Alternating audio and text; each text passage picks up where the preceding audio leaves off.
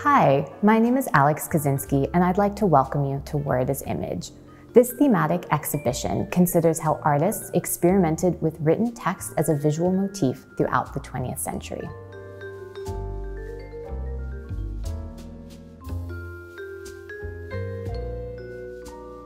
In the beginning of the century, words and letters appeared as elements in avant-garde compositions, where they were used to break down distinctions between art and the real world. At the forefront of this experimentation to challenge traditional representational strategies by abstracting form and space were pioneering Cubist and Futurist artists, like Pablo Picasso and Lyubov Popova, whose work is featured in the center of the gallery.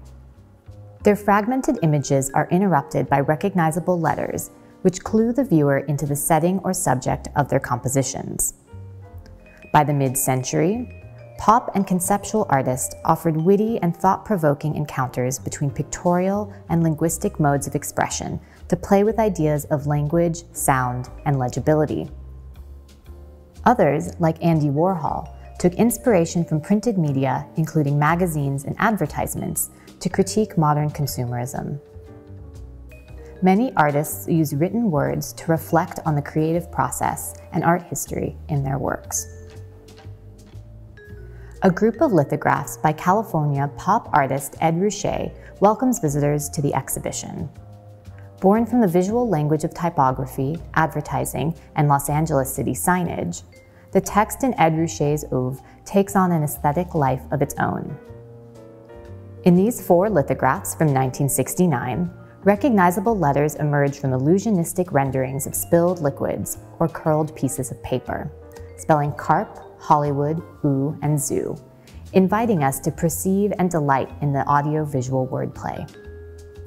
Ruscha has described words as having different temperatures, by which he meant innate emotional appeals that made them compelling subjects for artistic experimentation. By isolating terms that are familiar, legible, and even iconic, Ruscha subverts the expectation that reading results in straightforward comprehension. Instead, he offers viewers an irreverent moment of recognition, uncertainty, and surprise. Blending the familiar with the humorous, Mike Mandel's baseball photographer trading cards from 1975 is both a tribute to the classic collectible sports card and a critique of the art market's preoccupation with celebrity artists. To begin, Mandel set out across the United States to create satirical portraits of contemporary photographers. He posed 134 artists in baseball gear, including Ansel Adams, Manuel Alvarez Bravo, Imogen Cunningham, and Ed Ruscha, several of whom are featured in this exhibition. Simulating the familiar sports trading card format, the featured photographer's name was printed on the front of each card, while a quote and various statistics, like the artist's preferred camera film, was printed on the back. Mandel produced 3,000 versions of each card and packaged them in random sets of 10 with a piece of Topps chewing gum, sold at $1 each. To assemble a complete group, museums, galleries, and private collectors participated in trading card parties, where they exchanged and bartered for their favorites.